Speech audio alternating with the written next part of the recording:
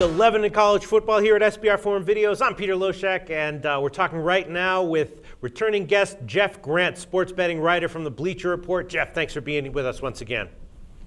Great to be with you, Peter, talking another Southeastern Conference matchup here. Yeah, this is a tough game, tough line. Very interesting from a handicapping perspective. I assigned you Mississippi State at LSU. Now, Mississippi State opened as a 14-point road underdog, and LSU, of course, lost to Alabama, but they had a lot of good signs on offense. Statistically, they did very well in that game. Mississippi State, they started out great, but all three of their SEC wins have come against winless SEC teams, and other than that, they haven't really played anyone. Their bad road loss against Alabama was pretty forgivable if you want to look at it a certain way, and then against Texas A&M, that might have been a bit forgivable too.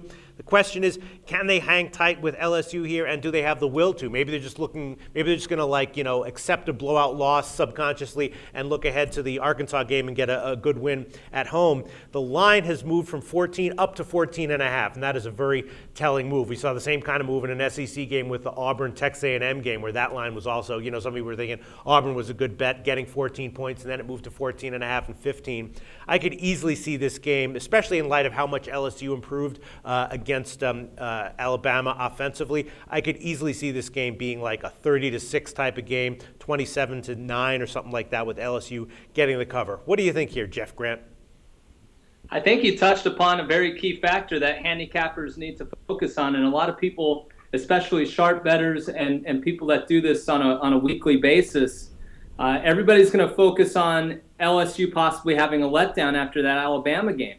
But I think it's important to look at Mississippi State, and you touched upon the will to win. Yeah. A couple weeks ago, Dan Mullen was talking big things out of Starksville, Mississippi. He was talking potential national championship run. Now, this team's still ranked, but Dan Mullen during his time is 2-15 against ranked teams. And like you said, they may have lost that will to win. They may accept a blowout loss. They have not done very well in this series. LSU has more wins against Mississippi State than any other team in the SEC.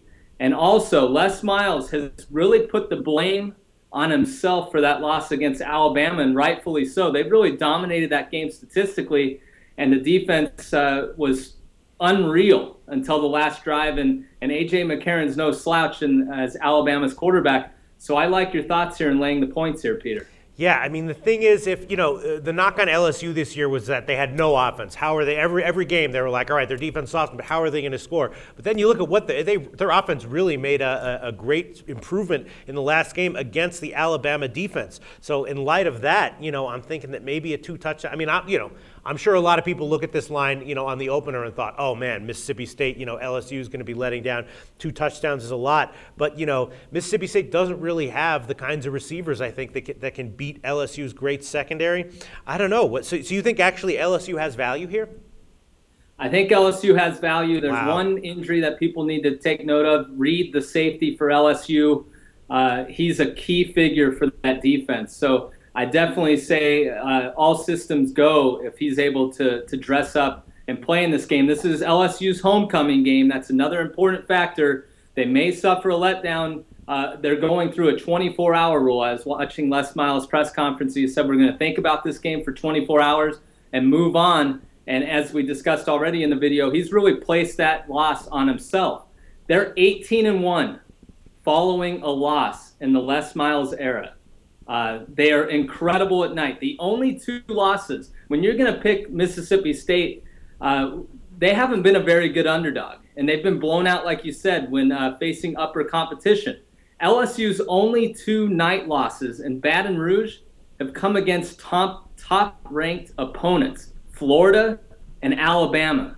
Mississippi State isn't Florida and Alabama, so people need to forget about the letdown and play some numbers. And I was a little surprised that Alabama was a 22-point home favorite going against an undefeated Mississippi State team. Now I'm a little surprised why they weren't a 28-point home favorite in that game. So once again, I think LSU is the right play. Yeah, I think you might be onto something here, Jeff. And to my eyes, that movement of 14 to 14.5 is very telling. Thanks. Great preview once again, Jeff Grant.